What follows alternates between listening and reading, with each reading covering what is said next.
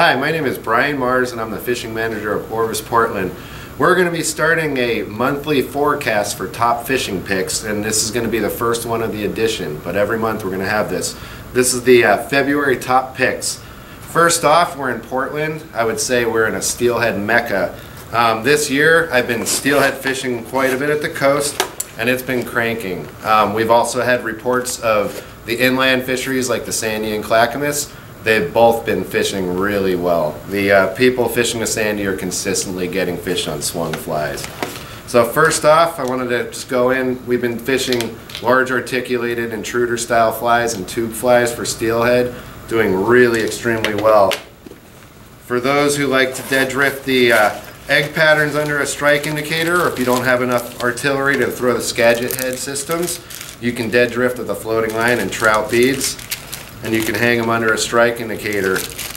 Basically, you would fish a fluorocarbon leader, 16 pound, and then you can run your tip it off at 16 pound, and if you were running double flies, you can run your second fly to 12. That way, if you hit bottom a piece of wood or something and you break off, you theoretically will lose one fly.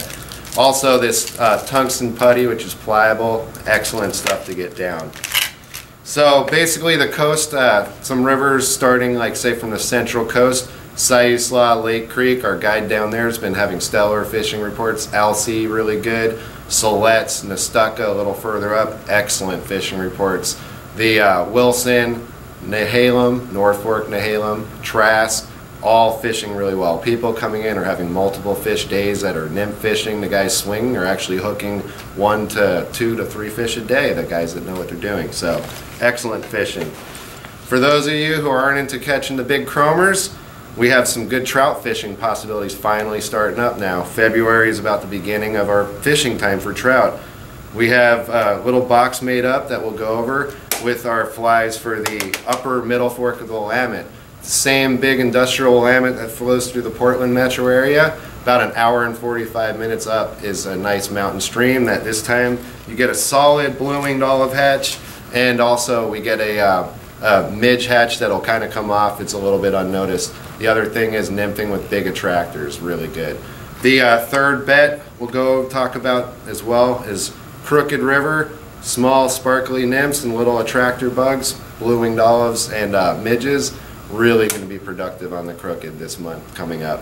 So if you guys are looking to get out, those are 3 prospective fisheries, whether you have coastal steelhead, inland steelhead, or Crooked River for the other side of the Cascades, or the South Valley toward the Mackenzie Willamette. So here we're going to give you a little close-up of our flies to fish for the upper middle fork of the Willamette.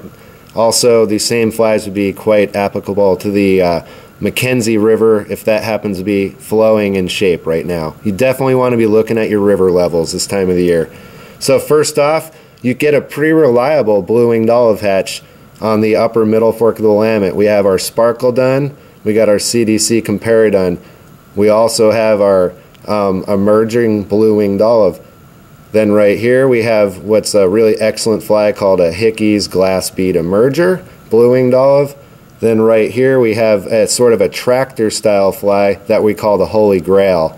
Then we have here Mercer's Micro May. Really excellent choices for the subsurface over there. Now we're going to move on up. Over here we have the Fast Water Tungsten Head jig prints tied on a tactical hook. Super excellent hook, really pointy.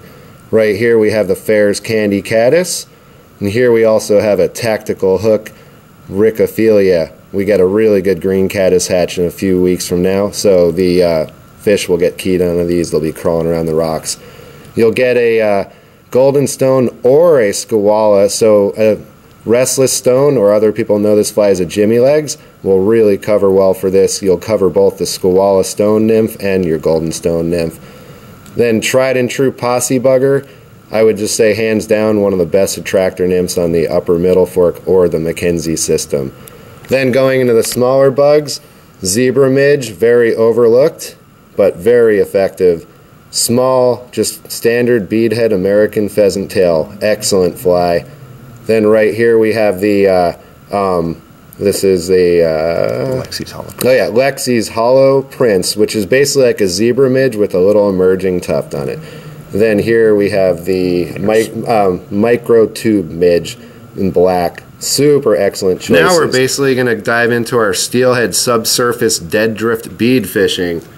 So some really super productive colors. We have our natural roe, we have our charisse, then we have our basically a dark roe, which would imitate the roe after it's been in the water for quite a bit of time. These are super excellent proven killers. I would say if you just fish with these beads only, you will catch plenty of fish. Now we wonder how we're going to get these things down. Tungsten putty. You basically rub this stuff around in your fingers for a little bit. It becomes pliable. You mold it onto a blood or a surgeon's knot about 14-16 inches up from your bead, and then basically once you dunk it in the water, it'll cool down, lock itself in place. Really dense, gets your fly down. Okay, now I'm going to briefly talk about our flies for swinging. So I would say just, you know, a lot of this is theory, but we're going to basically break it down into situational. If you have really low clear water, or if you have a rod that's going to limit the flies you can throw, where you're only limited to smaller flies that'll sink really fast, we have this little tube fly, the Sylvie's Sylvanator. The Sylvanator, apologize. Then we also right here have a fly that's, I would say, just in the opposite end, a high water fly. We call this a gigolo. You can see it actually has a jig hook. It'll ride basically like this. This fly can even be run under an indicator. Take those high flows again, and maybe you want something to be really noticeable. We have what we call the cold medicine. This fly has got really excellent action, very noticeable. We have actually had really stellar reports of people fishing them. For those of you like tubes, I really love this fly, the Hartwick Tozer. Black and blue, very proven colors. I've been doing really well with this exact fly lately. Then a lighter weight fly, if your fly is getting down too fast and you need a little less weight, we have Hickman's Fish Taco. Really lively fly in the water with those ostrich plumes. And then this fly, we've really been just selling the daylights out of it the last years. People come in and buy them saying how well they work. It's called the Sylvie's Extractor. Really good. We carry this in all sorts of proven steelhead colors. Black and blue, orange, reds, pinks. So whatever you guys want to know, just come in. We can fill you in on some more details if you guys want to go hit the water.